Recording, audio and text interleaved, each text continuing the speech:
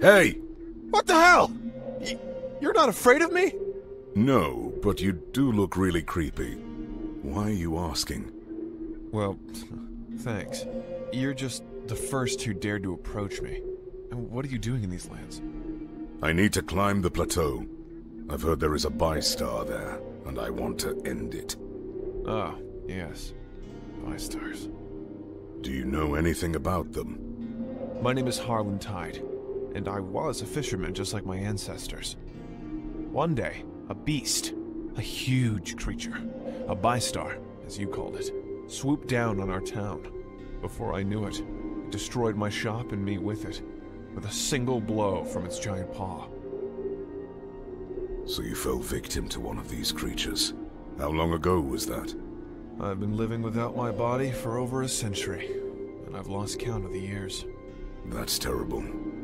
But I've never seen a ghost before. How did you become like that? Honestly, I don't remember it at all.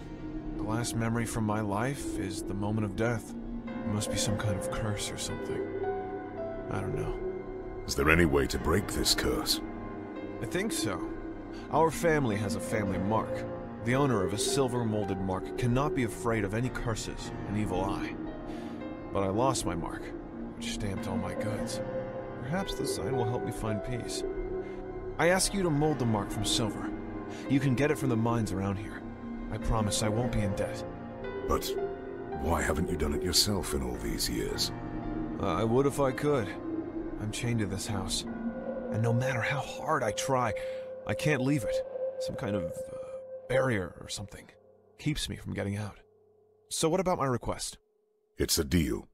Here's a key to the forge where you can melt a family mark.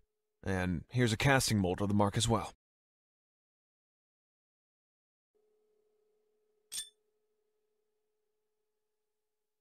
It's done. That's it? That's really it? Oh, how glad I am to see that mark.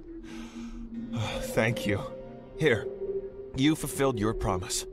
This hook will help you climb the rock. So what now? The power of the mark will manifest itself only if you take it in your hands and say the right words. Tarum Akil Atrimus.